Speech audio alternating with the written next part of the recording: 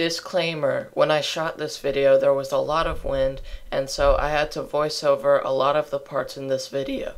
So if you notice a lot of audio changes, that's what's going on. Just wanted to let you guys know. Enjoy the video.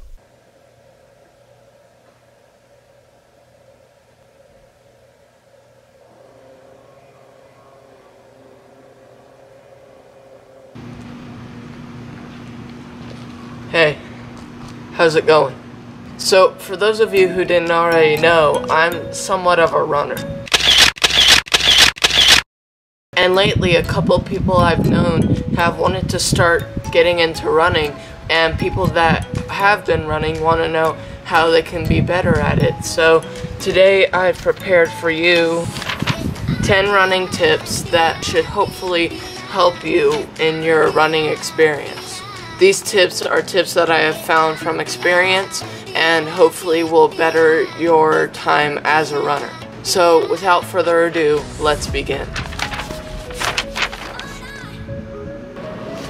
To begin, the first and probably the most important tip about running is hydration. Drinking water every day is key to having a successful run. To figure out how much water you should be drinking every day, take your weight and multiply that by 2/3. Then after that, add 12 ounces for every 30 minutes that you run or work out.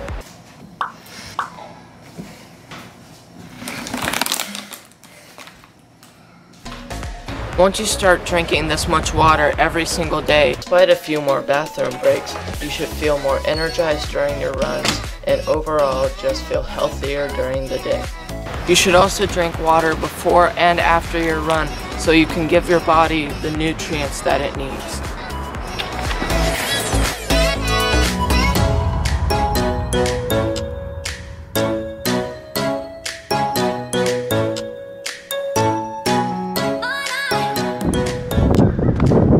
Tip number 2, stretching. Just like hydration, stretching is an important factor to help you feel better during your run. If you don't stretch, your muscles will get tight, which could lead to injuries and overall just make your run much worse. There are stretches for your arms, your calves, your quads, your back, your neck, and pretty much every part of the body a runner uses. Again, just like hydration, stretch before and after your run so that your muscles are loose and you're ready to go.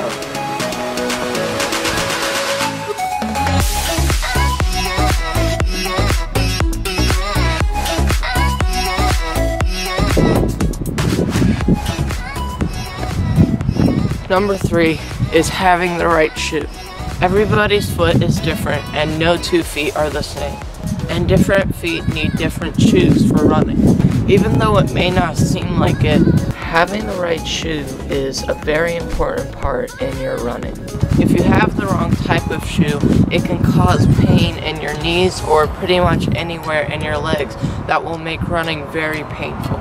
My advice for finding the right shoe is go to your local Fleet Feet or some kind of shoe professional and have them check out how you walk. Once you have a shoe that is comfortable and fits you, go ahead and get that shoe. And then anytime that you need new running shoes, go ahead and just go online and buy the exact same type. That way your running experience will be a lot better and you'll just have better shoes in general.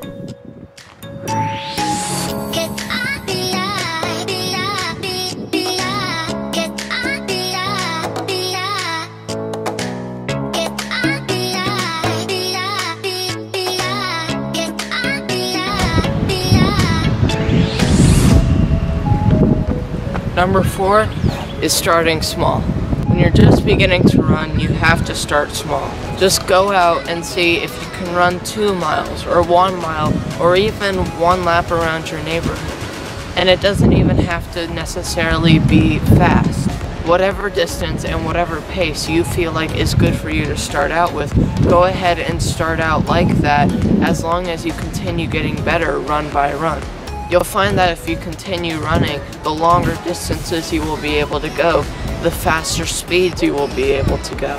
As long as you just keep getting a little bit better, you are succeeding.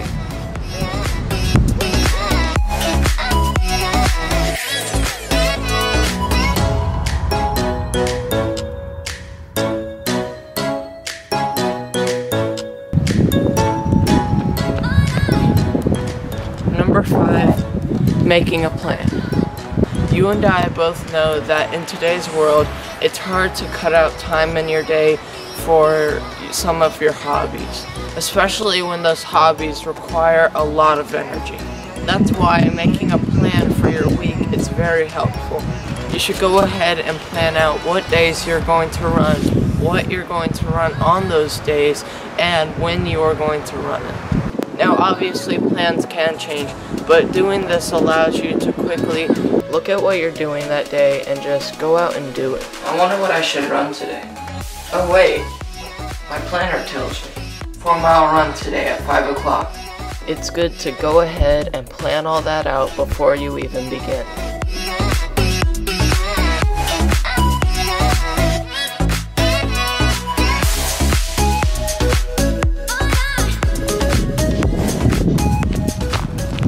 Number 6, vary your workouts. Yes, if you want to run the exact same thing every time you run, that's perfectly fine, but that's not going to make you a better runner.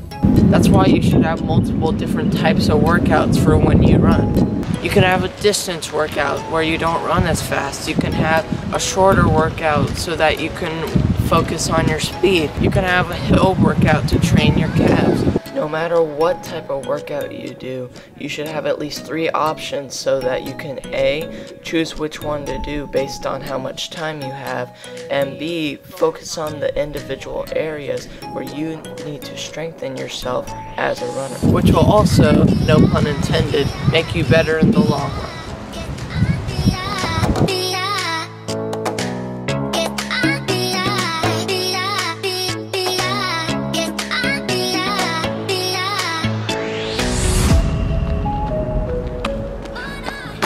Number 7 is distractions.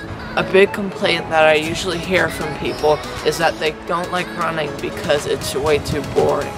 This can be true at times when you're going long distances by yourself, which is why it's good to distract yourself from your run and focus on something else that is less boring. The best way to do this is by playing music. Whether it's with headphones or you're just listening to it on a speaker, music is very helpful while you run. At times, running to the beat can help you with your pace, and overall, it's just a lot better than running in silence. Another thing that I like to do very often is sort of tell myself stories or go into sort of this daydreaming type place. Playing music or telling stories or whatever you need to do to distract yourself can be a lot better than just constantly thinking, I want this to be done.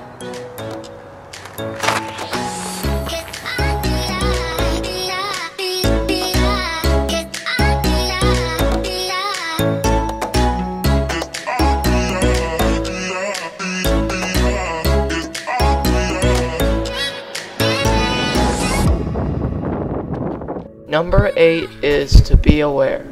Having said that distractions can be helpful during your run, you also can't shut the world completely out. If you're running on roads or trails, there's going to be cars and bikers that are trying to get around you. You always have to know where you are in relation to everybody else. It's your job as a runner to make sure you get out of the way of cars and bikers so that you don't get hurt and so they don't get hurt. Also, if there is a sidewalk available, just go ahead and use it. Overall, just have common sense and be safe on the road.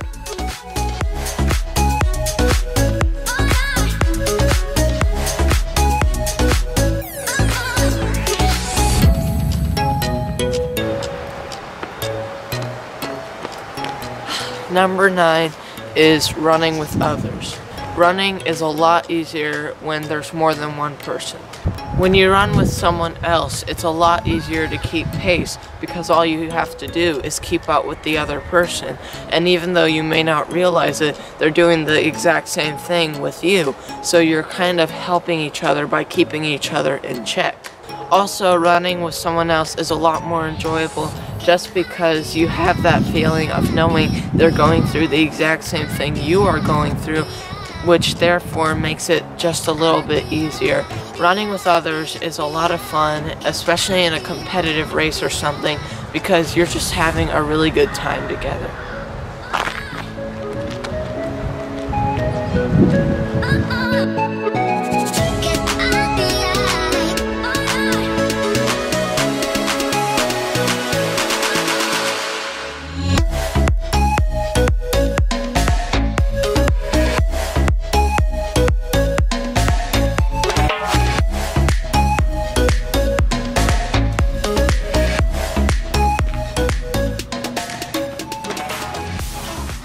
number 10 is having the right mindset.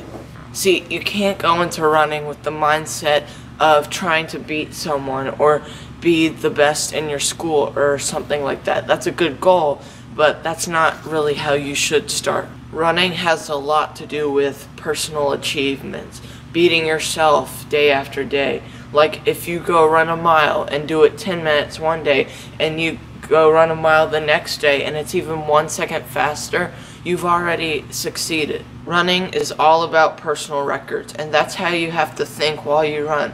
You can't think, oh, this is going to be terrible. You have to think, can I beat my own time? Can I beat myself today? And the more you do that, the better you're going to be as a runner and as an athlete in general. This has been 10 running tips, and I hope I've helped someone out there and maybe even encouraged someone to start running. And I really hope that this video is helpful to you in the future. Let me know if you guys want more things like this video, and give me suggestions of what other things I should give helpful tips on.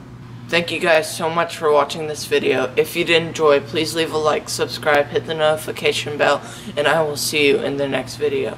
God bless and goodbye.